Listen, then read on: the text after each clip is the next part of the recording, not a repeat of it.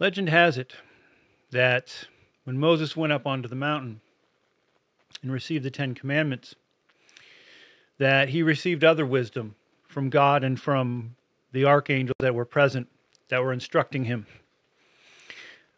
One of those gifts was the Qabalah.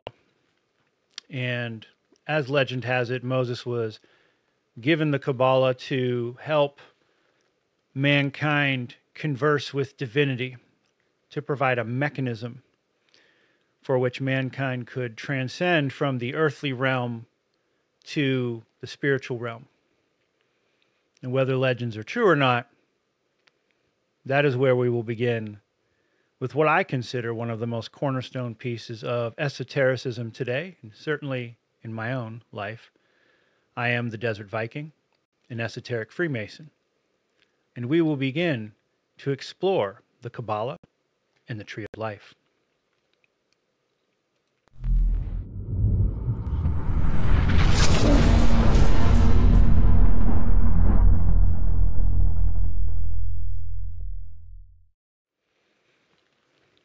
It's good to see everybody. Thank you for tuning in.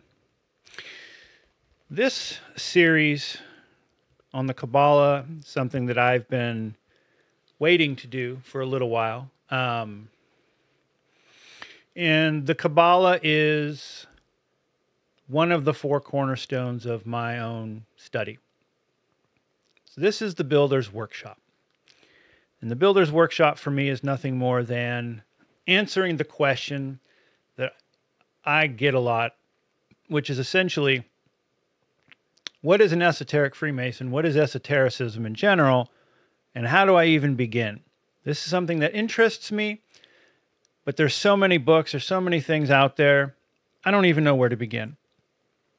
And I can certainly empathize and sympathize because I was, at one point, in the same situation. In fact, I'd say I still am.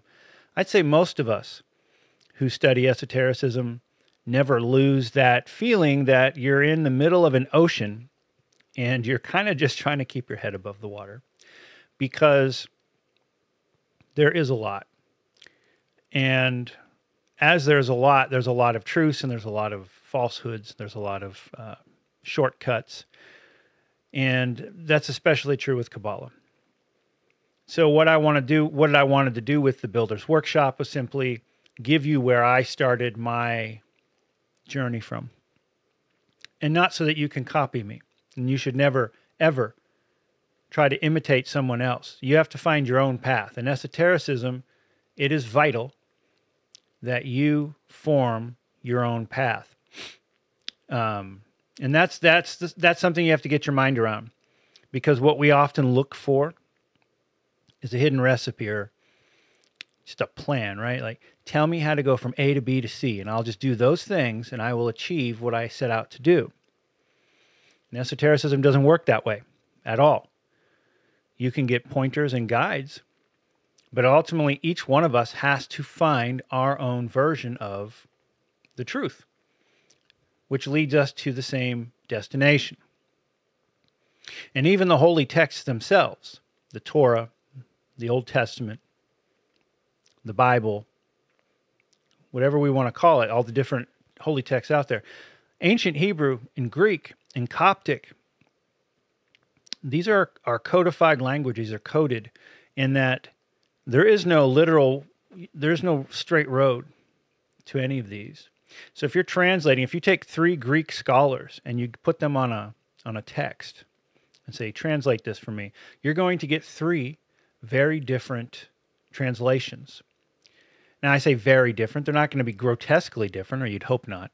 But they're going to be different enough where they're going to be three bodies of work that all have similar ties, but are all approached in a different way, because Greek, like Hebrew, like Coptic, which is what a lot of these texts were written in, the words, the letters have multiple meanings. The words have multiple meanings. And so what you're doing is you're seeing that person, the person who translated, his or her interpretation of that body of work. And for me, this is personally why I'm studying Hebrew, biblical Hebrew, so that I can also read from the source texts and not have to rely on English. Now, I don't want to stray too far from Qabalah, but these all, this path is still, it's general enough where those lessons have to be learned now. If you're just starting, or if you're not just starting, maybe you just need that reminder. There is no easy path, and translations are going to differ from point to point. As an example, the research group I'm a part of, which I will be talking about in the future, one of our brothers is researching the Sefer Raziel. The Sefer Raziel was a book that used to be given as a hidden book that was given to students of the Sefer Yetzirah, which we're talking about some books now that you may not be familiar with, but the Sefer Yetzirah is the foundation book of Qabalah. It's the very first book that people will tell you to read. And Sefer Raziel was given after you've read the Sefer Yetzirah. Now, Raziel is the archangel of mysteries. So he's kind of like the esoteric archangel. He's similar to Metatron, but not quite the same. And legend has it, Raziel, the angel, gave Adam a book. And upon Adam's expulsion from the Garden of Eden, Raziel gave him a book. And that book had the keys and the secrets of life, basically. And the angels were in an uproar over this. And the book got thrown into the sea, but God rescued it because God forgave Raziel for this. Now, anyway, that all being a neat story, one of our brothers has 4 versions of the Sefer Raziel in different languages. And he has translated them. And the 4 different versions he had were 4 different, basically, books. They were all rooted in the same thing, but they were 4 different books that were the Sefer Raziel because of the way the translations work. So keep that in mind. When you're dealing with esoteric books that were translated, you're dealing with someone's translation of it. That's a very key. Like, put that bullet point in your mind. That's why it's important to me to try to learn some of these ancient languages, just to be able to review those. Now, all that being said, Qabalah, Tree of Life, where did it really originate from? Like much of the mystery schools, no one can give you an articulated answer that is fact. I can't. And I always like to say in all of my videos, I am not a guru. I do not have all the answers. I am a student. I have a lot to learn. So that being said, no one knows where Qabalah originated from. You will have heated arguments over it. The legend is that Moses received it. The first book that people, and I'm just going to show you some of my collection. I've got 15 books on the Qabalah, but I'm going to show you like a starting point. This one is Sefer Yetzirah. Now, Sefer Yetzirah itself is a very small body of work, but it's very coded, riddled, and cryptic. So this book, this is a thicker book. It's a little bit of a mind bender, but this book is by, I can't pronounce his name, R.E.A. Kaplan. This was recommended to me by Timothy Hogan, who did a lot of his Qabalah work in Freemasonry. His writings were based off of this book. So the Sefer Yetzirah was either written in the 2nd century or was written around the 12th or 13th century. No one knows which. The second book, the second Kabbalistic text that's very important, is the Zohar, the Book of Splendor. And this book was written roughly the 12th, 13th century-ish. It's the basis for a lot of Qabalah. And again, these are books that are annotated by authors who are giving their thoughts as you're going along, which kind of help you along. So that's what's good. You're going to find a lot of Sefer Yetzirah and Zohar books out there that you can obtain. Those are the 2 that I use. You may have a different opinion. You may like something else. I may go out and like another Sefer Yetzirah book by a different author because he has a different perspective. And that's very important. The differing perspectives is what helps you learn and grow. Now, that all being said, so because they were written down in either the 2nd century or 13th century, people assume that's when Qabalah was invented because it was written down then. Now, no one can prove when it was written down. They just have a general idea. But here's the thing. And again, I'm not trying to spiel like I know the hidden secrets of Qabalah and I'm a master, because I'm not. But I will tell you, with the mystery schools, they did not write things down. The mystery schools were a verbal tradition. When you joined them, if you were allowed to join them, you were taught mostly verbally. So you had to memorize a lot. And you write stuff down. And what that means is, just because the Sefer Yetzirah was written in the 2nd century or the 13th century does not mean that that's where it originated from. The body of work that composed those texts, in my mind, was likely a verbal tradition passed on for generations. And in fact, there are little breadcrumbs that you can read if you read some of the scholars of antiquity, such as Pythagoras, where shadows of the Qabalah can be found in their writings and then in their teachings. So I believe that it's likely that it is a lot older than what people want to say it is. There's just no written record to prove it. So, it's one of those, if you can't prove it, all it will be speculation. Now,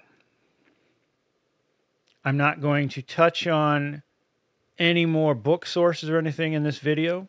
I'm going to talk a little bit about the thing that you see up there on my screen and what that is and why do we do it and why do we care. Why are you going to spend a lot of time learning the Qabalah? As with anything in esotericism, you're going to get differing opinions. I know a lot of people who dismiss the Qabalah as complete nonsense. I know people that dismiss the Qabalah saying it's a distraction and that people spend their lifetimes basically chasing after shadows and it's all for nothing. I know people who say that they acknowledge the usefulness of the Qabalah, or Qabalah. I call it Qabalah, but Qabalah. They will say it's useful, but they want to go a different route. And then there are people who will say that the Qabalah is cornerstone to their life. So you're going to get a lot of different opinions. Like anything in esotericism, whether it is useful or not will be up to you. Now, it is true, you can chase shadows with anything here, with any of the books you see in my great library behind me. You can chase shadows for a whole life, for many lives. So I don't disagree with that. But the teachings of the Qabalah and the meditations and the philosophy around it, I think, are worth more than gold. They are, once you get a good handle on them, one of the many master keys you will obtain to being able to unlock parts of you within yourselves and pieces of the labyrinth within yourself that you can't access without. You don't need the Qabalah to do that, but it is, like everything, a tool. It is a tool to help you get closer to the divine. It is a tool to get your mind in the correct space to try to access the divine. So I come at it like that. Now, my first exposure to Qabalah came when I was about 20 or 21 years old. I was still serving in the military. I had come home from Korea. In Korea, I had experienced my first Eastern philosophy. I had been exposed to a Buddhist temple that was near base, and you had to climb the mountain to get to it. And from that, up until that point, for about 5 years or so, I was about 15 when I started esoteric studies, like in earnest. I've been doing a lot of lower practices, and lower practices just mean like Druidism, that kind of thing, earth-based elementalism. I had been exposed not only to Eastern thought and philosophy, which fascinates me and still does, because it's another way to get to the same place. But I was also exposed to my first bit of ceremonial magic, high magic, higher theurgy is what they call it. And theurgy is all about the great work and getting in contact with God and your higher self. That's theurgy. A lot of Gnosticism deals with theurgy. Mysticism deals with theurgy. Qabalah, as you're seeing here, Qabalah is the mystical branch of the Jewish faith. So that was my first exposure to Qabalah, was through the Golden Dawn, because the Golden Dawn used a lot of Kabbalistic theory and imagery and in their practices. And I was always fascinated by this thing, the tree of life, and what it could do, and what it was. So to answer, what does Qabalah do for me? Why do I bother working with this thing? Let's see if I can make this bigger.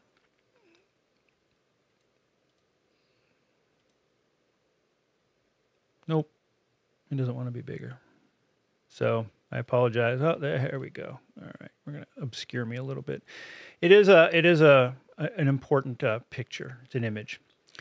Understand that the tree of life that you're seeing right there, that's a common way you're going to see it, that geometry right there. That is not the only way to view the Qabalah. In fact, in the Sefer Yetzirah, the Qabalah is depicted as within a cube. The tree of life is just a very common way to demonstrate the Sephiroth.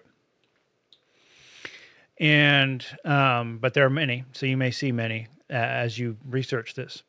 Now with Qabalah, there are several ways that this is a useful construct. Number one being it's a piece of geometry. The geometry itself can be revealing. With the Qabalah, there are 10 sephira, or spheres, which you can count there, 10 of them. There's also a hidden one, and that hidden one is located, I can't point to it, but it's at the top in that big empty space there. And that's called Da'at, which is, some people say it shouldn't be there in the first place. Other people say that it was intentionally put there and is useful. Again, we're falling back on that old, in esotericism, you're going to have multiple opinions.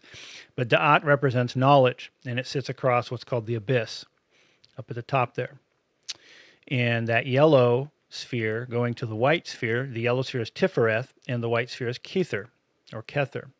And Tifereth represents basically the highest point a human can achieve. That's called the Christos, or the Christos, or the Buddha, Jesus, etc. Those individuals reach that level of development. And upon that level, there's a veil that separates the yellow between the white sphere, which is Kether, and you have to cross the abyss, figuratively.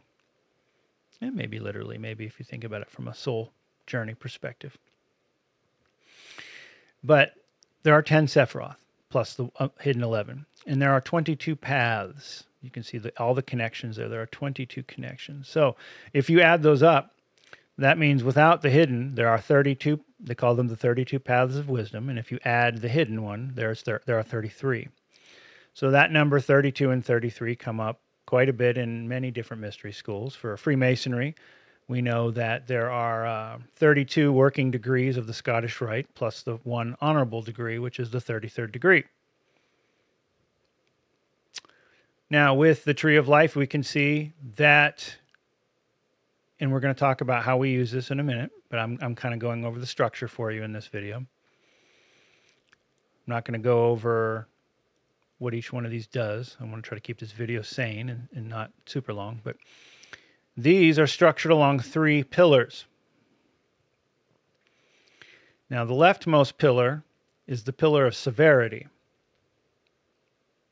or strength.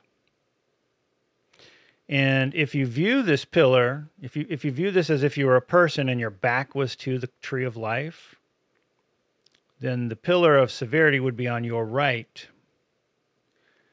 And if you're in Freemasonry, there is a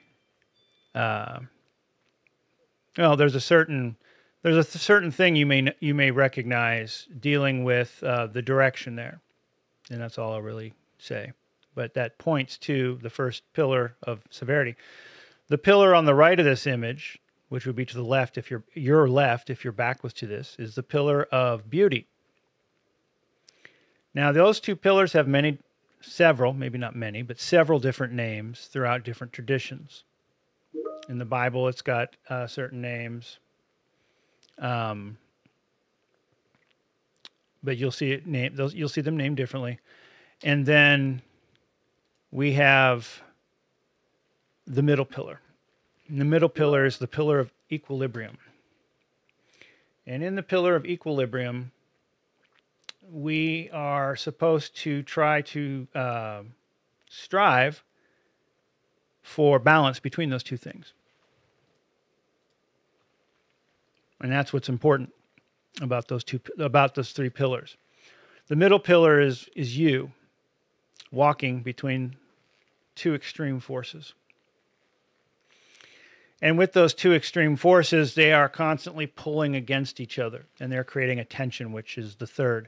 And that tension's important. You need that tension, because if one or the other of those sides is weak, you lose tension. If you lose tension, that's what makes up the structure of the universe, basically, is that tensile energy.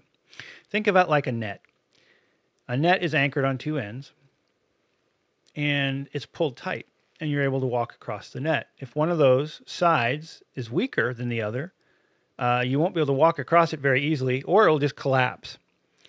And that's the first lesson I will give you about the Qabalah, is that your life is going to be made up of struggles, tensions, opposing forces, and we have to strive to do our best to remain in the middle between severity and beauty, strength and love.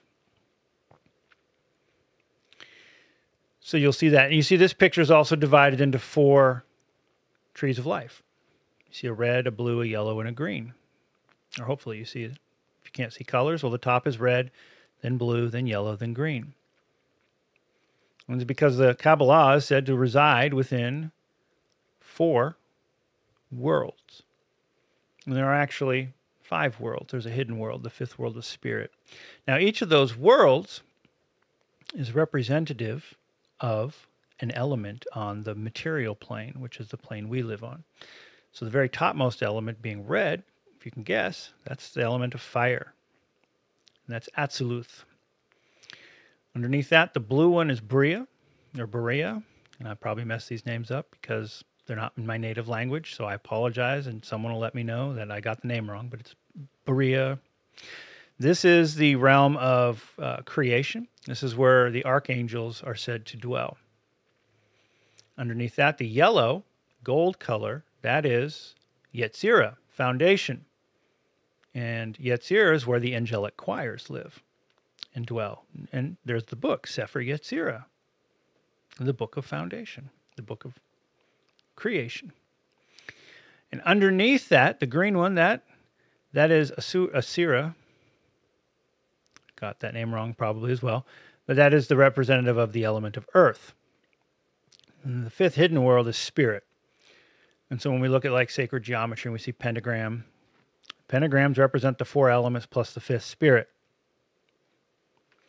And if you're a Freemason, you'll see that sacred geometry within your lodge. It's there. Every one of our degrees represents an element. So the tree of life dwells on multiple worlds, which means we have multiple trees of life. Now, Hermetic wisdom and Hermetic philosophy teaches us as above, so below. What that means here is that this is the tree of life, on which we have angelic choirs and archangels and the divine. And at the very bottom we have the material plane. And indeed, as above, so below, which means there is a tree going below, which is the tree of death. And the tree of death is where all of our demons and devils live. Now here's the deal. We just talked about the 3 pillars in balance. As above, so below. You can't just focus on one. You have to have knowledge of both. You have to be able to master both. You can't just hide from one. That's another important lesson that the Kabbalah has taught me. Now, in this series, I'm not focusing on the tree of death. We're not going to even mess with it. We don't need to at this stage. Just be aware that it exists. There is one. And every force you see going in one direction will have an opposing force beneath it. And that the key I want you to take away from here is balance. Not only do you have to balance the two pillars pulling against you, you have to balance the two forces up and down. That is part of our journey. Now, everything here is done up in Hebrew. So every time it's kind of hard to see in that video or that vision, but all of those are done up in Hebrew. And the three Hebrew letters we have up at the top representing the three pillars are the three mother letters of the Hebrew alphabet. So another reason why I find it kind of important to understand at least what the Hebrew letters are and what they do. Because Hebrew is steeped in everything in Qabalah, it being Jewish mysticism and all, is to be expected. Now, the tree has 22 paths, 32 if you count the Sephiroth, the 32 paths of wisdom, plus one for the da'at, the knowledge. Each of those pieces of geometry there has something to teach you. The paths between two Sephiroth are a combination of the two spheres that they connect. Now, there are 22 letters in the ancient Hebrew biblical alphabet, and there are 22 paths. And you will see Hebrew letters attached to each path. And each Hebrew letter has a meaning, has several meanings packed into it. Not only Hebrew as a coded language has its visual representation, number one, and that visual representation is packed with data. It's packed with what that represents. The second piece of a Hebrew character is how it's vibrated, its sound. Its third piece of information is the mathematical value that it holds. So all of that being said, each path, the lines, have a Hebrew letter associated with it. Now, the trick is you're going to look for it being always a certain way, meaning certain paths should always have certain letters, you would think, because you're going to be taught that way, and that's not correct. There are multiple layouts of the tree of life in terms of where the letters go. And that's something that's driven me bonkers as well. Something I consider is maybe it's up to us to place the letters on those paths as they speak to us and that we have our own tree of life. Because as within, so without, more Hermeticism, the tree of life is within you, but you are also outside part of the tree of life. Which means each individual tree of life within you is going to be unique compared to someone else's. Well, maybe not unique. There's only so many combinations, but you get the idea. It may not be the same as someone else. That's another fascinating part of its study. Each of the Sephiroth is named after a Hebrew word, so you'll see Hebrew for the words, and they have meanings. Another thing to point out with Hebrew is dialect differences. And what that means is if you're picking up different books, you will see, likely, depending on how old the book is you're reading, the older books, they use a different dialect. So what that means is like Kether at the top, K-E-T-H-E-R, Kether. Some will call it Kesser, and that's because the way that particular letter was pronounced in that dialect was to remove the part and replace it with an S. So when you translate it to English, the two words are going to be different technically, but they mean the same thing. Something to just keep in mind. There's different dialects. Most modern writers are going to use the modern version of the Hebrew dialect, but there are several, especially as you get into older, like early 20th century and before, they're going to be using the older dialects, and sometimes they flip back and forth between the two within one book. So you'll see an author refer to Kesser and Kether in the same text. So that can be kind of confusing. Just be aware that that's a thing as well. So I'm going to wrap this video up with the three uses of the Qabalah, and we'll get into more of these. I want to focus on more of these as we move in. But so 22 letters go on to the 22 paths. 7 of the planets direct the Sephirah, the ancient 7 planets. There are archangels associated with each of those Sephirah. There's angelic choirs associated with them. There's colors associated with each of those, which come from math. The vibrations, the sound they make, and the frequency of the wavelength is the color. And things like the tarot help. There are 22 major arcana cards, for example, that also match up to the Tree of Life. And the 10 Sephiroth are matched up to the ace through the 10 on the tarot deck. And there are 4 suits in a tarot deck for the 4 worlds that you're seeing there. So, for example, wands represents fire. So the 4 of wands would represent the 4th Sephirah, number 4, which is, number 4 would be Geburah, which is strength. It's the red one. That would be, if it was wand, then that would be Geburah in its fire world aspect, which has meaning, right? So tarot can play a role in Qabalah, and in fact, I use tarot for that reason. It helps me navigate the Tree of Life, not as a divination tool, but as a way to help me understand the Tree of Life. Now, the 3 applications of Qabalah, what we're going to be focusing on this channel mainly is going to be, number 1, the first use, and that is philosophical. The philosophical applications of Qabalah are immense. And in it, you begin to recognize actions in your life, verbs, and how they react or relate to the Sephirah, the spheres, or the paths that connect to other spheres. And you will recognize, once you've studied this long enough, what path you're currently on or what you're dealing with. And you can look to the Qabalah for wisdom. Which leads us to the second use, which is similar to the first, and that's meditation. Meditation on the Qabalah lets you focus on an area of the Tree of Life and how it resounds with you and your current journey, among other things. And the third use of Qabalah is practical application, which many will say is forbidden. And we're not going to really get into that on this channel, what the practical applications of Qabalah are. There is, I will say, anything dealing with esoterics that you want to use in a practical manner, and we're talking about woo-woo, has dangers, and you need to be aware of those dangers and not be foolish and step into things that you're not ready for, because it can cause everlasting damage. So there's a lot of power with the Qabalah, but that comes with a risk and a cost. So we're not going to deal with that on this. We're just going to deal mainly with the philosophy and the meditation aspect of it, because those by themselves are cornerstones to me. And this is a builder's workshop where I'm explaining how I got on my path and how this worked for me.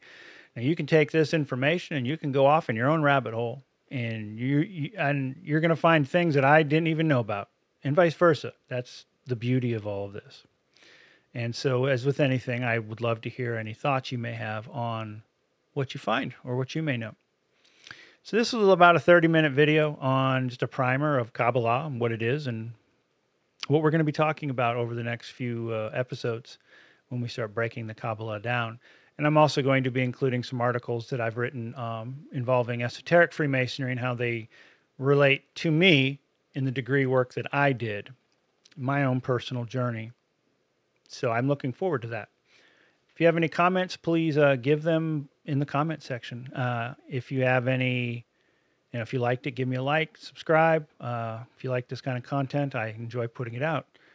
And until next time, it is now summer, and it's summer in the desert, which means it's very warm. So stay cool, and we'll see what the summer has to bring for us. I'll talk to you soon.